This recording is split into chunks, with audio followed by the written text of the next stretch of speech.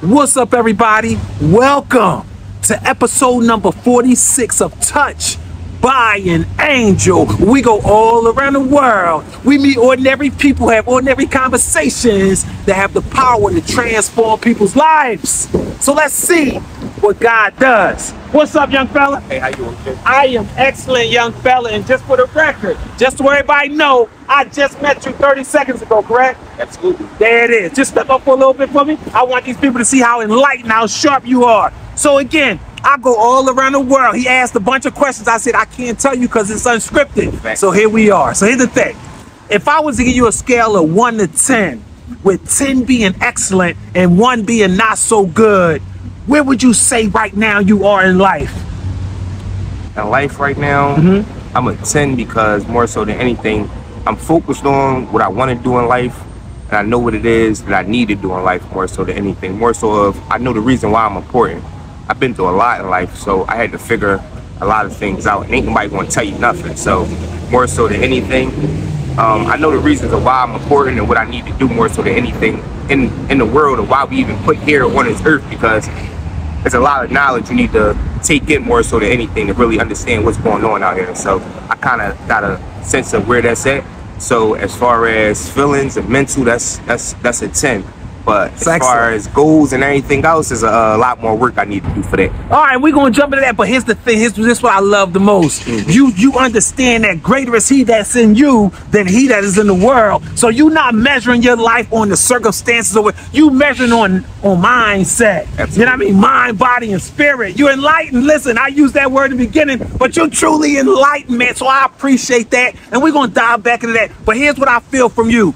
You got a lot of, you've been through a lot. For whom much is given, much is required. We all got to go through stuff to elevate. Absolutely. The only way we can grow is by being challenged. Absolutely. But let's shift gears for a little bit. Like we doing a B90 on the highway, we shifting gears, right? So here's the thing. You got a lot of elements to you. You're not just one-dimensional. You're a thinker. You're probably charismatic with the people. You got a lot. But what's the secret sauce that you bring to the table? What's your greatest strength, your greatest asset that you bring into the world? My greatest asset I believe I bring into the world is being able to take things and keep moving. Being able to, I guess it's sacrifice, punishment, whatever word you really want to use for it, but more so to taking that and just keep on moving, not dwelling in it too much, and kind of still like figuring it out and keep it moving, because we all get a little, what I say, stagnated. We all humans. You on point. So in other words, listen, since you want to be modest, I'll be arrogant for you. You got grit, you got boldness, you got perspective. Absolutely. You able to see the forest through the trees. Absolutely. You able to take the garbage that the world sent to you, redistribute it back to the world, and love. That's what you do. Heavy. See, since you ain't want to say it, I'll say it for you. Heavy. Right? And that's what I feel seeping out of your pores. But now let's shift gear. We backing up, we reversing a little bit. Bing, bing. Shifting gears back again. We jumping back into that other thing where you said you a 10, mind, body, and spirit, but when you touch on your goals, that's a whole new thing. Fill in this blank for me. If I can only remove this thing, it'll put me right where I need to be to accomplishing my goals. Or if I can only add this one thing, it'll put me right where I need to be toward accomplishing my goals. What would you remove or what would you add to bring you at a 10 on your goal achievement? Patience. I take away my I guess anxiety more so than anything, and put patience there. We get kind of a little antsy. We do, especially when we have results. For sure. You know, so here's the thing. I'm gonna give you a quote from Think and Grow Rich. We become most prone to quit when we become too attached to the results of our efforts. Absolutely. So because you see the forest through the trees, because you got the vision, you got the perspective, you want that now. Absolutely. If I told you I just lost 7 figures over the years because I had to scrape my face on the ground because I had to learn patience. That's heavy. That's heavy. And I'm so bullheaded, I'm so driven, I'm so determined that I couldn't even look to the side or to the left because I saw that result and I wasn't gonna stop until I got that result. And God, like, listen, I know better than you.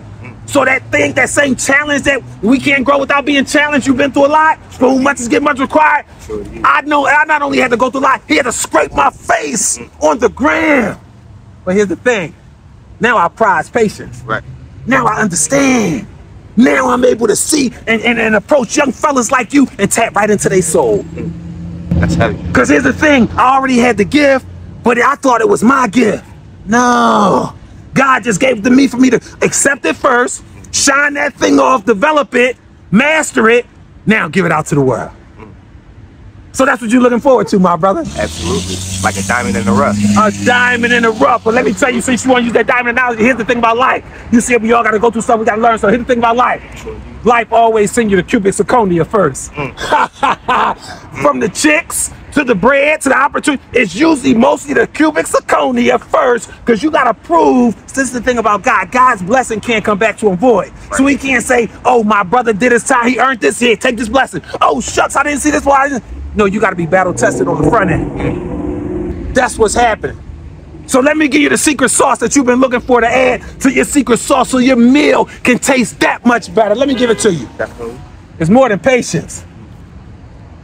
You got some pride jigged in there. King Kong ain't got nothing on me. Absolutely. Not in a bad way, because all that stuff you've been through, it's a badge of honor you wear. But what it really is, you got a chip on your shoulder still. You ain't let somebody off the hook that wronged you. You got something in there, some unforgiveness in there. Let me tell you about forgiveness. Forgiveness and unforgiveness and acceptance, it occupies the same space in your heart. So it's one or the other. Until you're able to forgive, that gives you the green light to accept. So the burden is still going to haunt you until you forgive the offender, and then you can accept the offense. Am I touching on anything? Absolutely. You hit on a lot of points. Touch on that a little bit for me, because guess what? You're not the only one. There's people out there that need to know. There's people out there that's a diamond in the rough just like you. There's people out there that got perspective, can see the forest through the trees just like you, but they chase their tails because they never understood that this gift needs to be developed, accepted, and polished off, and then used to help other people. See, here's the thing. Some water, some plant, but it's God to get the increase. You just got to water and plant and believe that your time is coming. Because let me tell you something. What I feel from you is greatness. Not second or third, first. And you know it. True indeed. True. But it's no shortcuts to success. Not at all. You got it. You did all the work. You go through the hard, the grimy, this and this. It's that little bit of pride that's in there because you didn't forgive. And I believe forgiving is more so harder. It's easier said than done. Much easier said than done. Because you may forgive a person in your mind, but you may not forgive them in the body. You get what I'm saying? Oh, no doubt. So I may in my head say, yeah, I forgive you, but the feeling, and when I see you and stuff like that, I probably still get that feeling from whatever the situation may occur or whatever may occur in the situation. Because we're human. True indeed. So I do have to allow, sometimes it be my mind, sometimes it be the body, but I do have to overall, as a whole, let forgiveness come in all the way and kind of like take over. Key thing you said that I appreciate you for, because it's big. Let forgiveness come in. So in other words, I got to relinquish control a little bit. Absolutely. In other words, got to be a little vulnerable a little bit. In other words, I guard my heart, and you got to guard it with all diligence. But here's the thing: when you got a hard heart and you're not letting the thing come in that could possibly hurt you, that remind you that, but you also blocking the healing and the blessings from coming in that's going to make it better. True indeed. So yeah, you blocking the hurt from coming in, you guarding your heart, but you also guarding the healing from coming in. So the true boldness, and you got it in you. You the sharp. You got it. You front line. True. So here's the thing: the true measure of toughness is not going out sucker punching with a gun. No, it's saying I'm sorry when it's the hardest thing in the world. It's forgiving when you know how heavy that thing is, and you know they did you wrong. Ain't no shadow of a doubt. You shouldn't have did that. You know it. That's what's really tough. Still being able to say, you know what? I forgive you because I know you don't know what you did, but that's your story. That's not my story. Absolutely. Your story is however you take that picture and reshape it to fit your life. True indeed. True indeed. What can you tell the young boys that's watching here now, that's going through something, that's, because I know you got a whole lot going on, because this was happening. God has penetrated your soul more than you already had, God. He jumped in there again and said, okay, now it's time. So here's the thing. I know you've been working on some stuff. I know you've been feeling discouraged, but that's what God told me to tell you. Keep going. I got you. For sure, for sure. That's what God want me to tell you. Sure. So what you want to tell the young folk out here that's out here struggling mind, body, and spirit, that got the ability, got the understanding, but just can't put it all together? What kind of message can you tell them? My message would be more so than anything, do what's made for you and stay in your lane more so than anything. Be who you is. Don't really try to impress others or try to do things to make somebody like you or some things like that. You get what I'm saying? Whoever you is in this world, that's who you is, and that's who you meant to be. Take full control of that. Just keep on moving. Point blank period.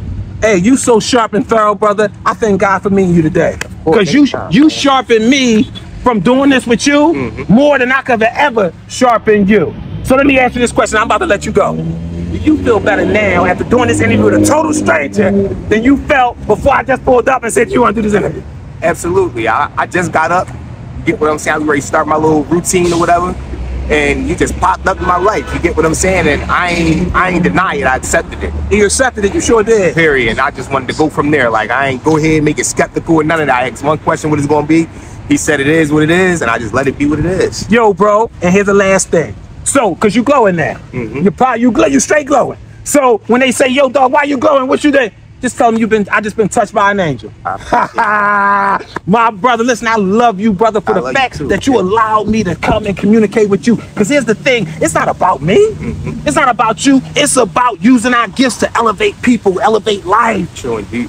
Thank you for being a part of it, my brother. I appreciate you, man. Listen, you all are important, necessary, and sufficient, just like this brother. Listen, all you need is a little alignment, a little sharpening. Guess what? We all, like pencils, we all get dull every now and then. We need the sharpener.